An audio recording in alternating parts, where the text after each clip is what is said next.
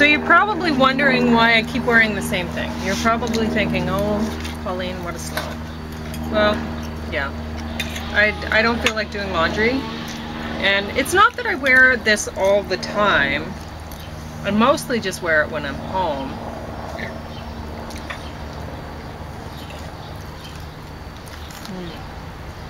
I think one of the keys, if you wear clothes for a while, is make sure you get a bath or a shower. I do bathe. So yeah. So I'm not detecting any. I'm downwind. I'm not detecting this stuff. Clothing. That's good. Angel, want some potato? Come over here, girl. So we've been depressing ourselves by listening to the CBC. She says no, she doesn't want potato. All right, well that's what I have here, so sorry. Yeah, exactly right. Or we've been letting them depress us. Yeah. With their coverage of the news. And well, it's not there. And their lack of coverage of the real news. All it is distractions from the real news, right? Which is COVID. And the fact that they're letting it go wild. And basically, like, I went to the grocery store yesterday because James wanted to get fuel for his car. Yeah. And I usually do both at the same time, right? So anyway, and there were loads of people without masks now, and at first I was like, what is going on? And then I remembered hearing on the CBC they were talking about how if you've had your 2 vaccinations, you don't have to wear a mask anymore. And I remember thinking, well, they won't be able to do any enforcement then. So the anti-vaxxers, whatever, whoever, they just won't be wearing a mask and nobody will know, right? And then I was thinking, well, you know, they won't be wearing a mask. And they'll catch it. They'll catch it and whatever. And they'll deserve to die if they do, but they'll be spreading it to other people. And I'm like, wow, this is like whatever new thing is coming up with the new decisions that the politicians are making about COVID. James is like, it's they're doing the exact wrong thing to try to control it, and it's like, if they're wanting to control it, but you have to assume that they're not. If there's so many times they're doing the exact wrong thing to control it, how stupid can you be? Yeah. So they obviously want it to spread. It was obvious what you had to do before Australia ever did it. We were calling for it on this podcast, which was shut down international traffic all around the world. Not just with China, but any place that would potentially not shut down with China. Yeah, I don't know how much of my videos back then I posted because we were quarantining. We'll have to look. Yeah. But anyway, that's what we were saying, but I don't know if I guess we'd still have the videos. Anyway. But all we hear on the radio, we listen to CBC, so that's publicly funded radio station. And so we're hoping to get more actual information there, right? That's more reliable information, whatever, right? Because it's publicly funded. And so it's even more of a downer when you hear nothing but ads, or you hear the constant refrain of go out and spend money on restaurants or this and that. Now, what Pauline means by ads, they're not official ads. They don't help defray the cost of this stuff, which we bear not the brunt of, it's all of it. So it's here's blah blah blah's microbrewery having trouble. Here's so and so put out an album. They're from Calgary. Oh, okay. Basically, it's all publicly funded advertising for specific groups. Like it's not all businesses, it's not all products, but no, a lot of it is non-profit stuff. Or artists. But it not all the time. So today, Oh, they, you know, like there's, I put a lot of pepper on these you know, potatoes. they're always talking about awards, you know, and I'm going, I keep waiting for white heterosexual male Anglo-Saxon to win an award, you know, like it's just they get shut out. I don't think these awards are like no prizes too peppery? Maybe on Marvel Comics or something like that. Only they're no prize, NOPE prizes. It's just basically flunkies using our money in many cases to reward their friends and family and whatnot. But anyway, so not that long ago we were listening to CBC and they did a show on, I think it was a call-in show. The noon hour call-in show. On jingles. We were like, what's your favorite jingle? And so we're getting a way for them to get the public to advertise. Advertising, right? Huh? And so I'd like to teach the world to sing. What was that? Coca-Cola or something like that? Pepsi? I'd like to buy the world a Coke. Yeah, there we go. But anyway,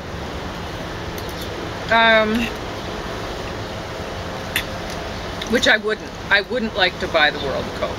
I'm not that impressed with the world, but no, you know, I'm not that down on the world. I don't want to feed them all that sugar. That's very cruel. And Lord knows what all else is in the stuff. Bad for the world's teeth. Don't drink Coke. Divest yourself of your Coke shares, Warren Buffett. You're basically a good guy by comparison to almost any other capitalist out there.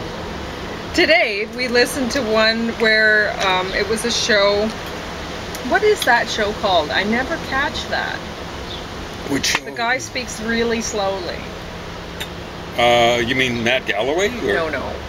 Anyway. That's as the world churns? No, what is that one called? Anyway, The Current, maybe. That's Matt Galloway's, but it's not this guy's show. Okay. Well, there's Tom Power is a nice guy. That's cute. That is not the one. And then there's a guy who stutters on whoa. No, there's a guy who speaks really slowly. At what time of day, roughly? Well, we were just listening to it. Anyway, so... that's a weekend show. Well, I heard it earlier this week, too, so it can't be a weekend show. Okay. So he... what was he yapping about then? Well, he was talking about his thesis was the artists use the best songs or the most memorable songs they stick at the end of the album. Oh, that thing, at the end of the album. Yeah. And so James and I are thinking, okay, well, he's giving a few examples that are, those songs are memorable-ish or whatever. But certainly not the best. Like, he didn't even come up with very good songs except for one. One was the Beatles song. Oh, but anyway, Sgt. Pepper's. But besides that, his picks, he didn't do very. Like Rolling Stones, you can't always get what you want is at the end, and that's not as good as Give Me Shelter. The album. There's all sorts of songs on that album that are better than that. Live With Me. So. What is that one? But something like I'm a monkey man. I'm glad you're a monkey man too. So anyway. The guys, I'm listening to the rest of the thing and I'm like, okay, well, I'd like to agree with his thesis, and then I get to see, this is why he's made the show. So I seem to remember that Rolling Stones song had been used for an ad, but I couldn't tell you what it was. It might have been a couple of ads. Yeah. And then he, what was it? What song? Anyway, he did the Beatles song and he segued that into how that last bit of the song, had been used for an ad for A Day in the Life. Yeah, I guess the last bit inspired some company to make that their, I don't know, I think it was a television company or maybe a movie company. I don't care. Anyway, and then he ends with, when you eat your Smarties, do you eat the red ones last? Wow. Yeah. What a guy. Yeah. You saw through that. Yeah, I saw through it. Mm-hmm. Because I listen. I'm a listener, Mm-hmm. and I'm always listening for what is the real story behind things. Because the aggressive propagandists, yeah, bad people. They give you a little bit of truth just to reel you in. Yeah. And then there's the lie, right? Yeah. And so you got to listen for it. So there's a lot of them on the right wing, you know, like the Franklin Grahams and the Billy Grahams of this world. The Joel Osteen or whatever his name is. The guy's just a hairstyle, really.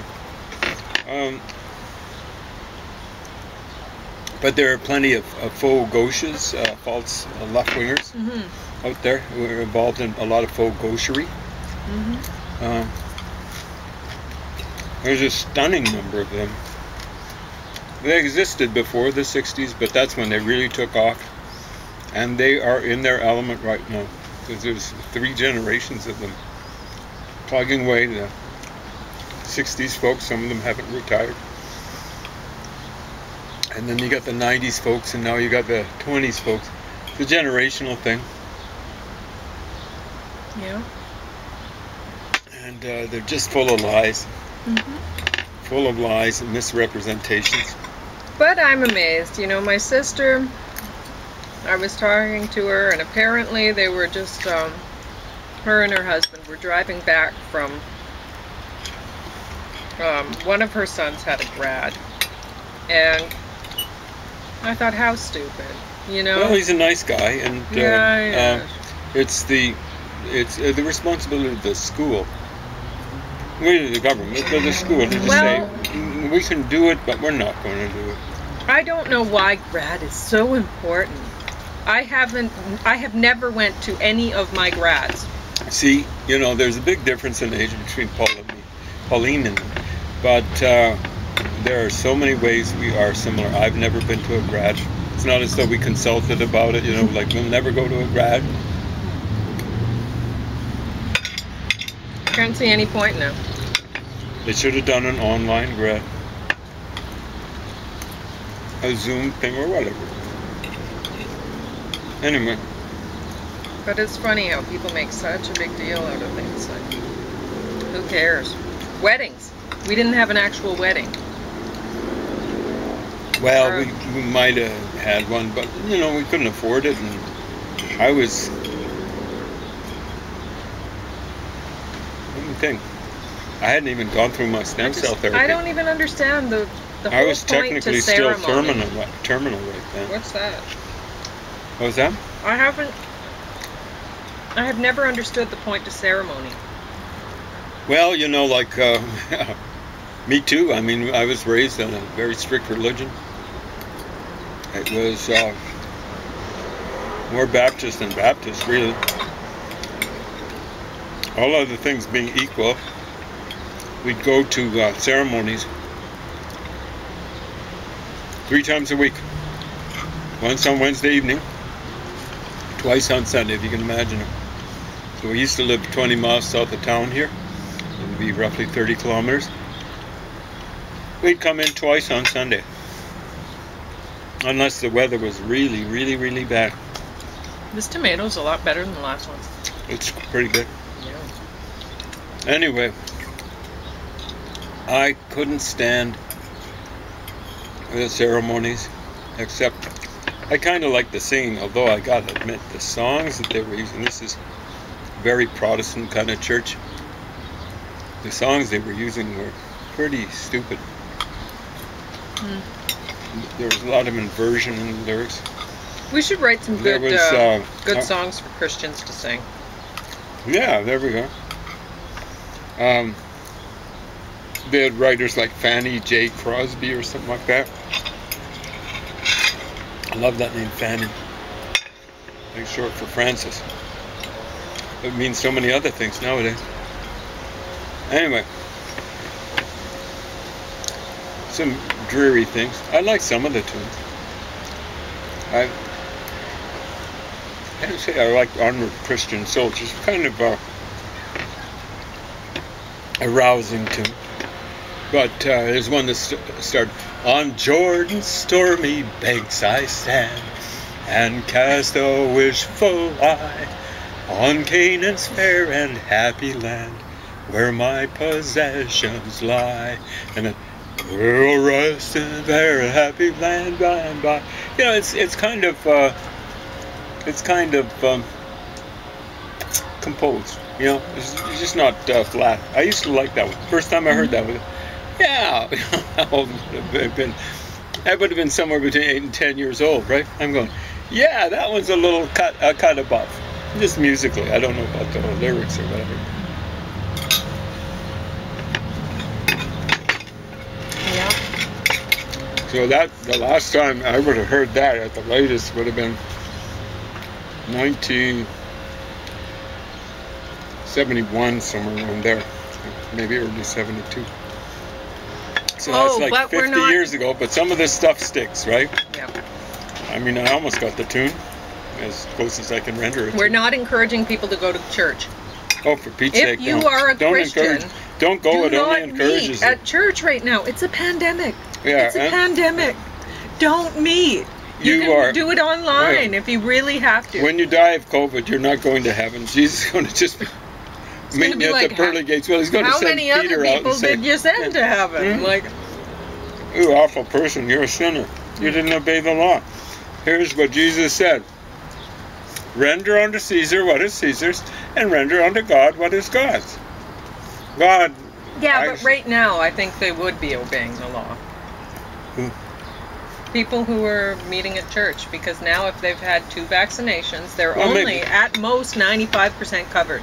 But there have been all sorts of people who've been breaking it, and they would be going to hell. They're breaking the law. When you break the law, I don't care.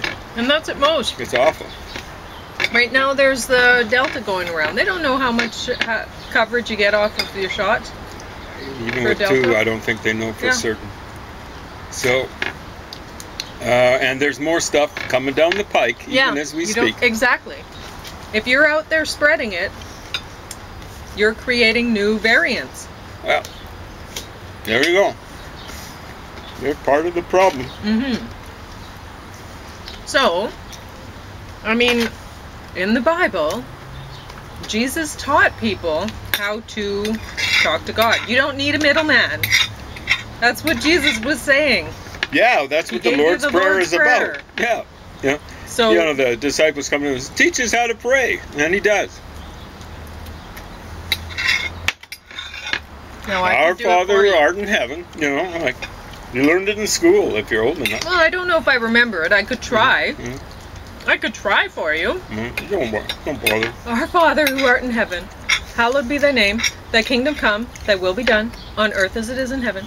Give us today our daily bread, and forgive us our trespasses as we forgive those who trespass against us. What's the next one? Lead us not. No, it's something, and lead us not into temptation. Lead us not into temptation. Oh, lead us not, and deliver us from evil. For thine is the kingdom, the power, and the glory, forever and ever.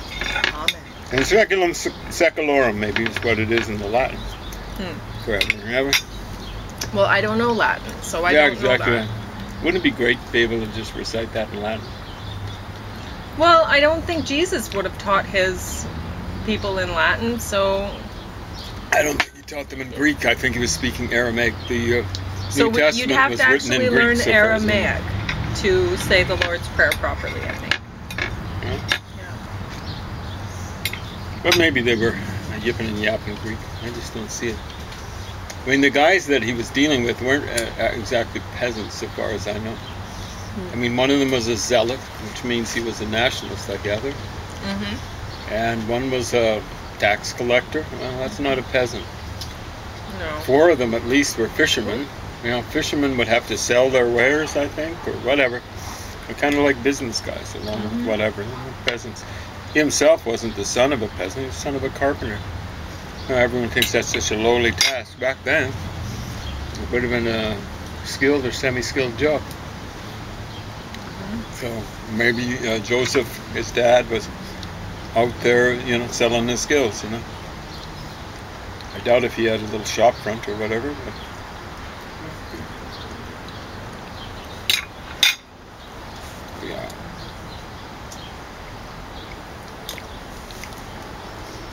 I can't remember all, you know, like the guy who kept the money bags, controlled the purse strings. He must have had some way. Maybe he was literate, at least numerate or something like that. That was Judas Iscariot. Well, that didn't work out. I think the Bible suggests that was his real motivation.